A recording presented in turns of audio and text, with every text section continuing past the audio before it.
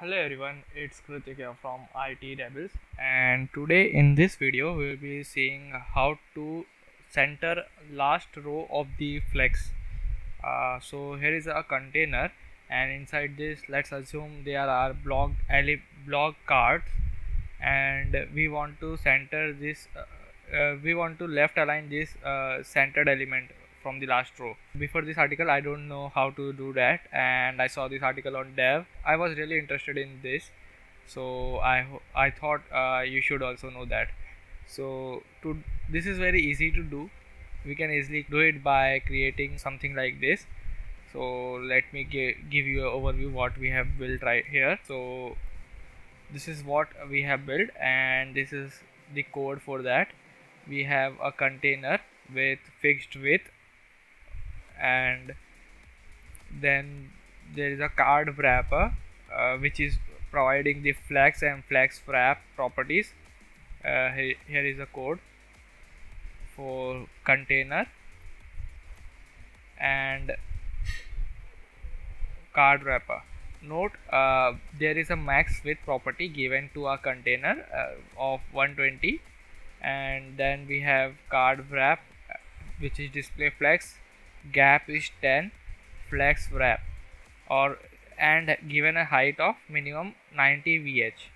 Everything is align item center, means vertically centered, and justify content is also center, means every content should be center, as we are getting right now. But what we want is to make our elements left aligned. So to do that we have created some extra cards. Let me uncomment this and show it how this works. So let's uncomment this. Okay, it will make this left aligned. So what we have done in this extra card, which is different from normal card. So here is a normal card width of 30%, since we have 100% of the card wrapper and container, then divided by in 3 part is 33, so we use only 30%, and then give some gap to it, gap 10 pixels,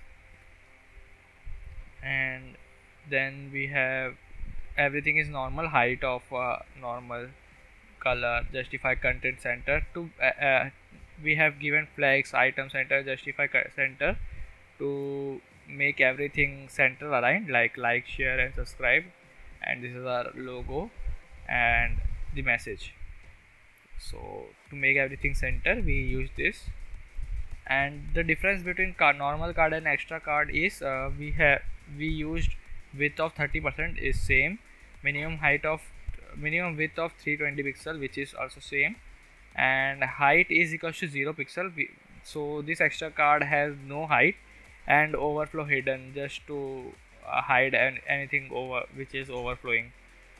Okay, so this is the difference between card and normal extra card. By adding this extra 3 card, or you can add as many you can, because the height will not affect. There is nothing here, just a plain line which is not even showing. This is how you can center your card element. So this is the normal static way to write it. But what if you are fetching your card from database, so you don't know how much card will be displayed? We can just pass an array of card, like we can just loop this single card in multiple arrays, and it will work the same, because doesn't matter how many cards you display, if anything comes in last row and the other 2 gaps were left behind, this extra card will take cover for them.